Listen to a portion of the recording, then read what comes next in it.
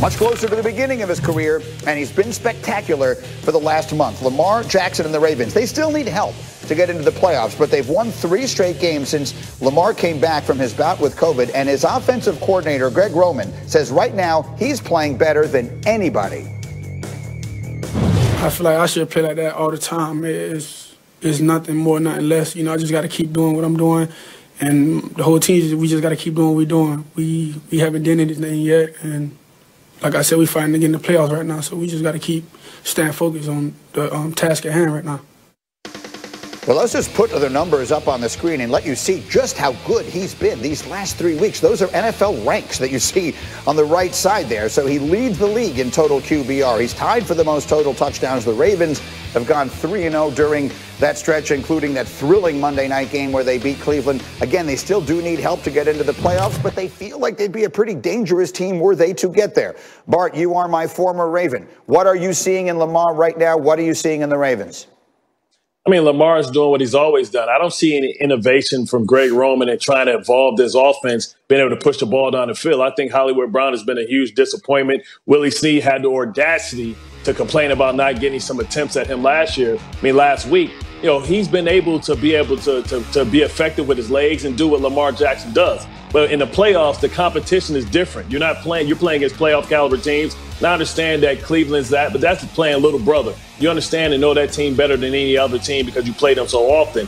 I'm concerned with Lamar Jackson's lack of weapons and the inability to really beat teams from within the pocket. Until he does that, until he wins a playoff game, I think that you have to make sure that you pick up his option, but you don't give him the Mahomes deal. I think you tell Lamar, hey, we're going to give you your Amari Cooper and see if you can take it to the next level, because the league is going to always continue to catch up. And I think when you go out there and you know that you don't have to put 2 safeties deep, you know you can put another safety in the box, and you see what, San Diego at that time Chargers did by putting an extra safety on the field to put more athletes that can play in space. That's going to be the recipe to stop Lamar. And if this team falls behind, can Lamar Jackson win a playoff game by throwing from within the pocket? That remains to be seen. And I think the answer is no. They have to win a certain type of way, and they have a small margin for error. Well, so much has been made of the fact that he is 0-2 in the playoffs. That is well documented. But, Mike T., I sort of have a feeling that this team, they feel like a dangerous one. Maybe they're sort of more suited to be the team that sneaks in there from behind and scares people. How do you see them in this postseason?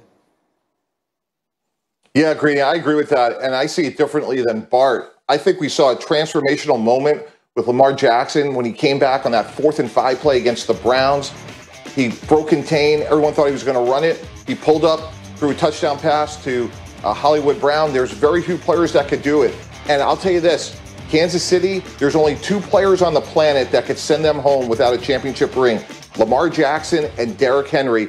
And if Baltimore gets hot, and I see it differently than Bart, because what's going on right now is the game is slowing down for Lamar.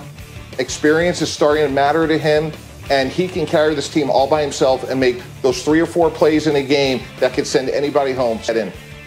That's an interesting one. Lamar Jackson and Derrick Henry. The thing that both of them can do, of course, is control the game, control the clock. Let's just spin that forward because it's a fun subject. Bart Scott, is that the recipe for someone to knock out Kansas City? We're all trying to figure out, is there anyone who could knock off Mahomes? I've been making the case that it's Buffalo based on some of the things they can do. How do you see that? Derrick Henry, Lamar Jackson, the biggest threats to Patrick Mahomes in the AFC? I mean, I think it's correct because they can keep the chains moving, but I think it's a lot easier for Tennessee to do that because they're handing the ball off to Derrick Henry. I think if you ask Lamar Jackson, one bad hit, one rib shot, one leg injury, and I think that derails them. But, when you talk about beating the Kansas City Chiefs, I think that the Ravens defensively has always had the wrong game plan. They're trying to match these guys man to man because they feel like they have Peters. They feel like they have Humphreys. They went out and they invested money in Levine. They have money in Jimmy Smith. But they need to make sure that they always keep 2 safeties high, and they need to make sure that they get in these faces of these receivers and make sure that they still have the opportunity to be able to have 2 guys deep and be able to have guys that can make up for when they miss somebody or they go horizontally. That's why they've always got blown out against Kansas City, because they think they can beat Kansas City at their own game, which they can't. They have to make sure and make Mahomes have to beat you by death by 1,000 paper cuts and hope that they can score enough and run the football down that porous Kansas City defense. Remember, those 2 teams met on a Monday night at the beginning of this season, what literally feels like 5 years ago, and the Chiefs blew them out, and that sort of began this year going in the wrong direction for Baltimore. And as we looked at that graphic, it is worth pointing out, if they hadn't changed it to 7 teams this year, the Ravens would be in real trouble. Even as it is, they're not in a playoff position right now. We are just getting started on the Saints are supposed to be the best team in the NFL, and injury and a bunch of other things. In your mind, at least in the NFC, where are the Saints right now? They still are the best team in the NFL, but they just have to get right. And I think they have to change their game plan. Last week, Drew Brees looked mediocre at best, only completing 15 passes, under 50% of his attempts. Also, they need to start running the ball and going through Alvin Kamara. I mean, whenever you get a young quarterback, we remember about all the aging quarterbacks back in the day. I think about John Elway. I think about Peyton Manning. It was led by a strong running game. They're asking him to do too much. We don't know how healthy he is from the ribs. And Michael Thomas and him has to come back and get on the same page. But to protect Drew Brees and protect guys from putting barbecue sauce on those ribs, you're going to have to run the football and have play action down the field. His attempts are allowing defenders just to sit on the football, understanding that he's not going to open up. And we don't know how healthy that cartilage is. People talk about the ribs itself and the punctured ribs, the punctured lung. But what about being able to open up and really rail back and really stretch that abdomen or those obliques and be able to push the ball down the field? I don't know how healthy and how confident he is in that. Well, we're going to wind up starting to see that, I suppose, here. Meanwhile, you mentioned Michael Thomas. A year ago, he was a legit contender for MVP. This has been something of a lost season for him, Mike Tannenbaum. What is your sense of what's going on there?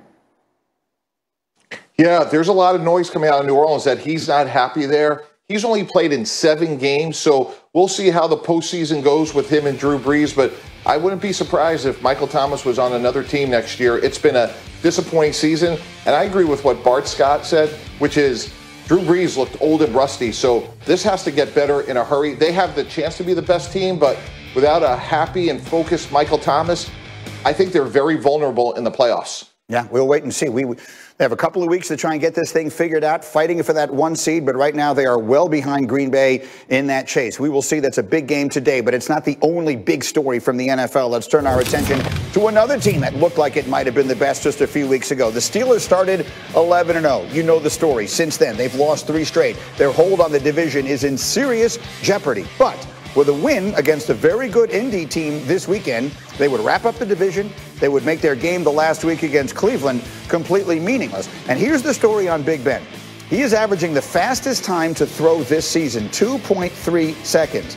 And he has struggled immensely on slower developing plays, which ranks among the worst in the NFL this season when taking 3 or more seconds to throw the ball. And so, you know what, Mike Tannenbaum, I'm going to harken back to something you said on this show over the summer. And you got a lot of pushback, a lot of criticism. But you sort of made the point that older quarterbacks, when they sort of have taken all the hits they want to take, that ball comes out of there fast. I wonder what you are seeing right now in Ben. That's exactly right. And Greedy, you just mentioned it. He gets rid of the ball the fastest of any quarterback in the NFL. And Bart knows if you're a defender and you know the ball's coming out fast, it compresses the field. And what happens is that Von Bell play, that happens because you're not worried about the ball getting thrown over your head.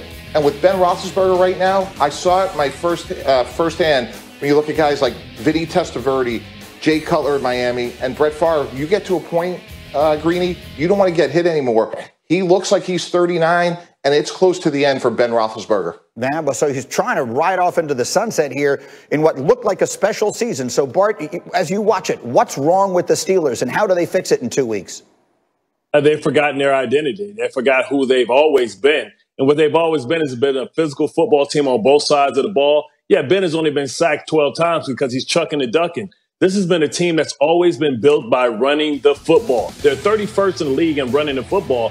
And when you do that, they're trying to run the football with using Juju Smith-Schuster, Ben getting the ball out of his hands. But like Mike Tannenbaum said, when you understand that as a defender, that the ball can't go over my head, now I can put the 8th man in the box, and now I can shut down the running game knowing that you're not going to push the ball down the football field. Listen, I played with the late Steve McNair, and he had an injury report that was probably about as big as a dictionary. And what happens is you just can't recover. For years, Ben Roethlisberger has been the Michael Myers of football. You knock him out, you think you killed him, he gets back up and rises back up like the Undertaker. And Mike Thomas has been Paul Dangerously telling him to get up and rise. But now he just doesn't have the ability or the willingness to take those type of hits. you know, when you get older, you start realizing what you're playing for. You have children. You want to have quality of life afterwards. Ben has been hinting at retirement for years. And now I think he's finally going to get his wish, because I don't think that he's going to retire. I think the Steelers are going to retire him.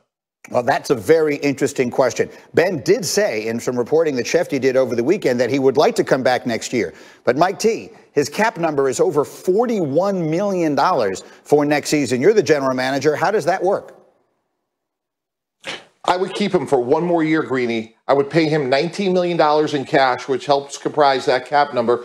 But I would draft his replacement in the first round of the 2021 draft and let Ben ride off into the sunset. It's just like what Kansas City did a couple years ago. You have a good veteran in Alex Smith. You draft Patrick Mahomes. Patrick Mahomes only starts one game his rookie year. The rest is history. Pittsburgh has to draft Big Ben's replacement next year because it's really close to the end. I just keep him for one more year, and then that's it.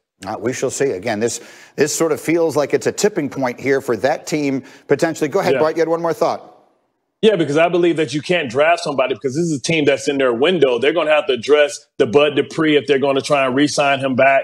But they need to go and get a veteran quarterback, somebody that's maybe a retread like a Jameis Winston, maybe trade for a Sam Darnold. They need to get somebody that can play right now. And if Ben wants to give the team a friendly discount like Drew Brees did, he's made all the money that he needs to make. Now it's about legacy and trying to win a championship. But I think they should go out and address that with a veteran, a guy that's young in the process that can sit behind Ben for a year. We will see. About 20 years ago, a Hall of Famer in the form of Jerome Bettis won the Super Bowl in his last game and rode off into the sunset. We'll see if Ben is able to do the same. Meanwhile,